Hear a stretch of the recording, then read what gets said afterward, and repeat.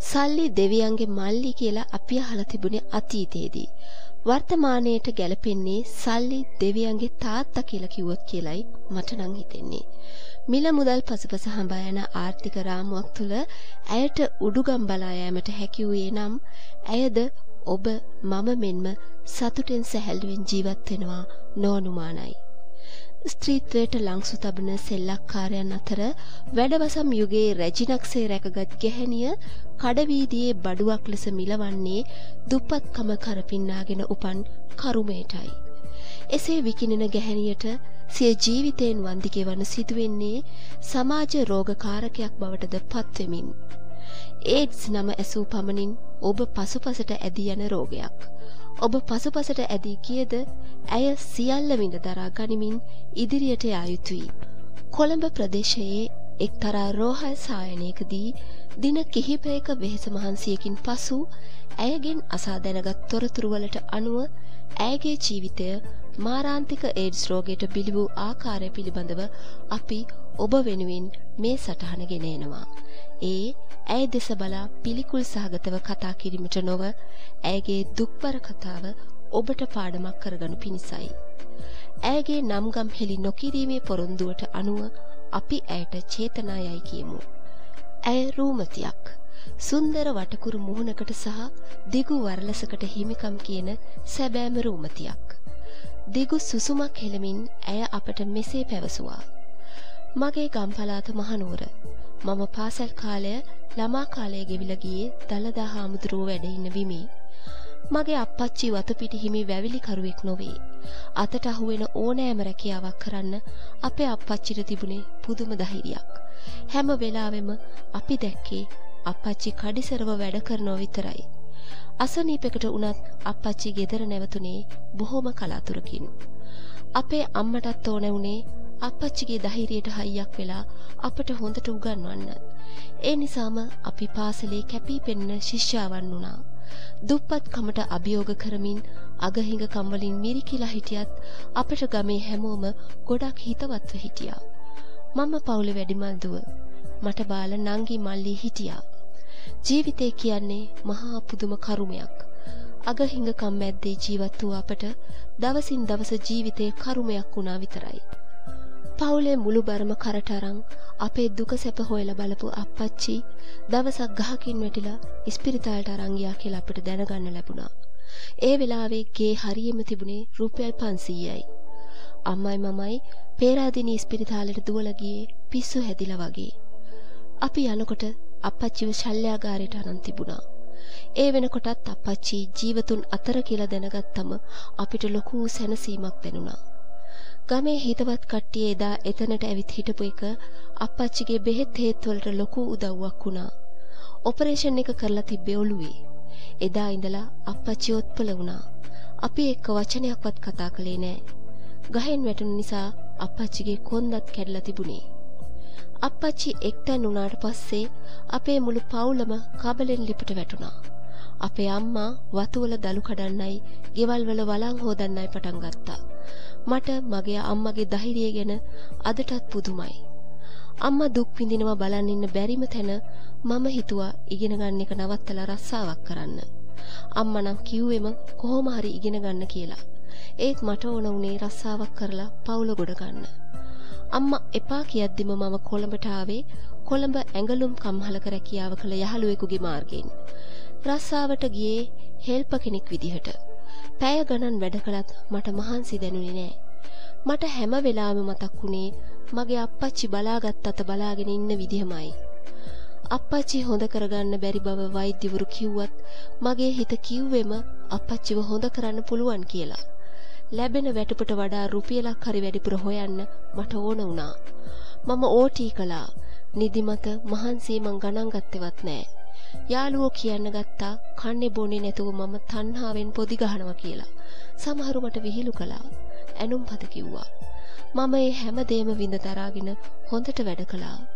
කාලයක් යනකොට මම මැෂින් ඔපරේටර් කෙනෙක් විදියට වැඩ පුරුදු වුණා විතරක් නෙවෙයි හොඳ වැටුපකුත් ලැබුවා. ඔන්න ওই කාලෙදී මැෂිමයි බෝඩිමයි අතර ගෙවිමින් තිබුණු මගේ ජීවිතේට නිශාන්ත මුණ ගැහුණා. එයා ටිකක් සැහැල්ලුවෙන් ජීවත් වෙන චරිතයක්. මගේ ජීවිතේ වැඩම කරලා හෙම්බත් වෙලා තිබුණ නිසාද කොහෙද මට නිශාන්තව දැනුනේ මගේ ජීවිතයට ලැබුණු ආශිර්වාදයක් විදියට. මම ගාමන්ට කෑරිලා යන වෙලාවට එයා මාව බලන්න හැමදාම ආවා. රතු පාට මෝටර රථයෙන් මාව බලන්න එන නිශාන්ත කරන රස්සාව මොකද්ද කියලා මට දැනගන්න උවමනාවක් තිබුණේ නෑ. මාත් එක්කම බෝඩිමේ ඉන්න යාළුවෝ නිශාන්ත ගැන එක කතා කියනකොට මට හිතුනේ ඒවා ඊරිසියාවට කියන කතා කියලා. බෝඩිමේ මම ජීවත් වුණේ වෙනමම වගේ. නිශාන්තට විරුද්ධව එක වචනයක්වත් අහන්න මට ඕන වුණේ නෑ. ඕටී කර කර සල්ලිම හොයන්න මහන්සි වුණ මා කාලයක් යනකොට බලන් හිටියේ කොයි වෙලාවේද නිශාන්තව මුණ ගැහෙන්න යන්නේ කියලා. එයා මාව බලන්න ආව සමහර දාට මට ගෙදරට යවන්න සල්ලි දුන්නා. රෑ කෑම කොහෙන් හරි කාලා මම ගෙදර ගියේ ඇඳට වැටෙන්න බලාගෙන. ඒ නිසා මගේ හැමදේම දැනන් හිටියේ මම විතරයි.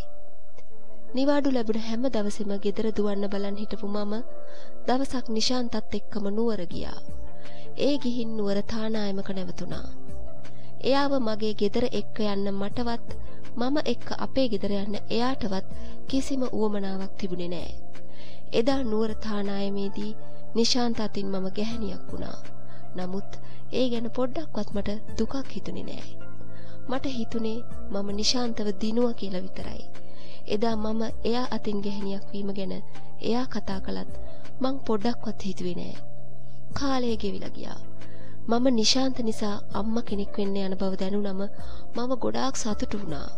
මට හිතුනේ නියම ආදරයට නීතියක් ඕන නෑ, විවාහ නොවි උනත් එකට ජීවත් වෙන්න පුළුවන් කියලා. ඒත් මම කොයිතරම් මෝඩ ගෑණියෙක්ද කියලා හිතෙනකොට පරක්කු වැඩි. දරුවෙක් ලැබෙන්න යන බව දැනුණම නිශාන්ත ගොඩක් කලබල වුණා. එයා කිව්වේ දරුවා නැති කරමු කියලා. ඒත් මම ඒකට පොඩ්ඩක්වත් කැමති වුණේ නැහැ. ඒ හේතුව නිසාම එයා මා එක්ක හුඟක් වෙලාවට රණ්ඩු වුණා. නමුත් මට ඕන වුණේම එයා එක්ක හොඳින් ජීවත් වෙන්න. නමුත් මුලදී තිබුණ හොඳ ගති ගුණවත් ආදරේවත් නිශාන්ත ළඟ තිබුණේ නෑ. එයා බීච් බෝයි කෙනෙක් කියලා මට දැනගන්න ලැබුණා. පස්සේ මොන හේතුවක් නිසාද මන්දා එයා මාව එක්ක ගියා. අපි විවාහ නොවි එකට ජීවත් වුණා. ඔය කාලෙදි තමයි අප්පච්චි සදහටම අපව අතහැරලා ගියේ. අප්පච්චිගේ මලගමට මම ගියේ නිශාන්ත එක්ක.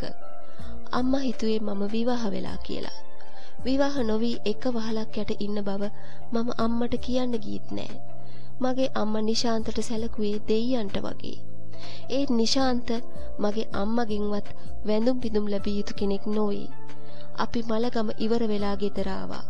කාලය ගෙවිලා ගියා.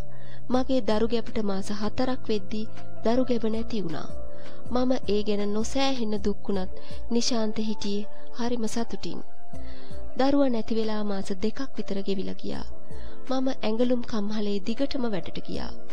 දවසක් වැඩට ගිහින් ඇවිත් උයන්න පටන් ගත්තා. ඒ වෙලාවේ නිශාන්ත ගෙදර ආවේ හති දාගෙන. ඇවිත් කිව්වා මට ඉක්මනට ලෑස්ති වෙන්න කියලා. මම ඇහුවා කොහේ යන්නද කියලා.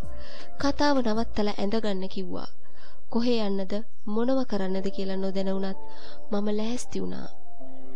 නිශාන්ත කාර් එක හරිම උද්‍යෝගයකින් පදවගෙන ගියා. හරියට රටක් රාජ්‍යයක් දිනුවා වගේ. මම ඒ වෙලාවෙත් ඇහුවා ඇයි මේ අමුතු සතුටකින් කොහෙද මාව එක්ක යන්නේ කියලා. එතකොට කිව්වා අද අපිට ලොතරැයියක් ඇදෙන්න යන්නේ ඔයා මම අපේ මුළු පවුලම ගොඩ යනවා කියලා. එහෙම කියලා කිව්වා මට සෙට් වෙලා ඉන්නේ සුද්දෙක්. ඒ මිනිහා ජර්මන් යන්න අපි දෙන්නටම chance එකක් දීලා තියෙනවා. ඔයාට තියෙන්නේ දැන් අපි එයාව මුණ ගැහුනම එයා කියන විදියට ඉන්න කිව්වා. මම ඇහුවා මොනවද මේ කියවන්නේ කියලා. එතකොට කිව්වා අපි දෙන්නගේ අනාගතය වෙනුවෙන් මේ කැපකිරීම කරන්න කියලා. මම ඇහුවා මොනවද කරන්න කියන්නේ කියලා. එතකොට කිව්වා මහ ලොකු වැඩක් නෑ. සුද්දට හිතවත් බව පෙන්වන්න කිව්වා. වෙලාව රාත්‍රී 9ට විතර ඇති. අඳුර කපාගෙන ඉදිරියටම ධාවනය කළ වාහනේ නැවතුනේ විශාල හෝටලයක් ළඟ. එෙහිදී අපට මුණ ගැහුනේ මැදි වයස ඉක්මවා නොගිය විදේශිකයෙක්. ඔහු සමග රෑ කෑම ගමුයි කියලා නිශාන්ත කිව්වා. ඇයගේ වදන් පැටලී වාවගත නොහි වේදනාව කඳුළු වී ගලා යයි. ඈතට රැඳ වූ netin නිතුව ඇය නැවතත් වචන ගලපයි. එදා අපි හෝටලයේ කෑම කනවා මට මතකයි. එතනින් පස්සේ මොකද වුනේ කියලා දන්නේ නෑ. සිහිය එනකොට අර විදේශිකයා මං ගාව නිදි. ඒ වෙලාවේ බය වෙලා දුවන්න හදනකොට මට දැනුණා මගේ ඇඟේ නූල් පොටක්වත් නැති බව. එදා මම ඇඬුවා, කෑ ගැහුවා.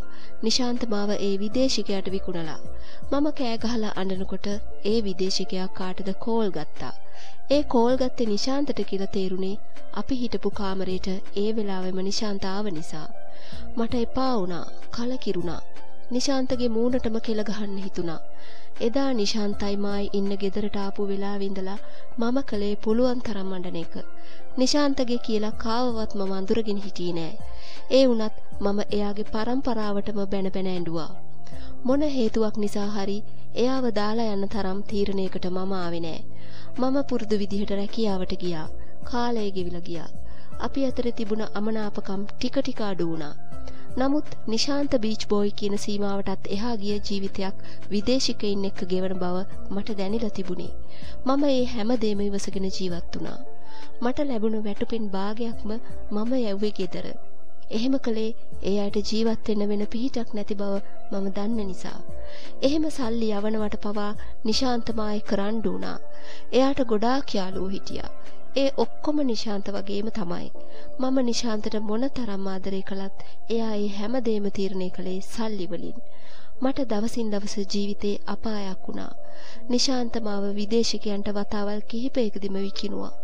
ඒ ජරා ජීවිතේ ගෙවන්න බැරි නිසාම මම විදේශගත වෙන්න තීරණය කළා. ඒ වෙලාවේ කරපු වෛද්‍ය පරීක්ෂණයකදී තමා මට HIV ශරීරගත වෙලා කියලා රුධිර පරීක්ෂාවකදී හෙළි වුණේ. ඇයගේ කතාව අපට කියා දෙන බොහෝ දේ තිබෙනවා. එහි ප්‍රධානම කරුණ වන්නේ තම ජීවිත සහකරුවා විශ්වාසවන්ත අයෙකු පමණක් නොව ආදරය රැකවරණය සලසන අයෙකුද විය යුතු බවයි. ඉතින් ඒ ඇගේ කතාව උපුටා ගත්තේ පුවත්පත් ලිපියක් ඇසුරෙන්. මේ කතාව බොහෝ දෙනෙකුට බොහෝ පාඩම් කියා දෙනු ඇතැයි විශ්වාස කරනවා.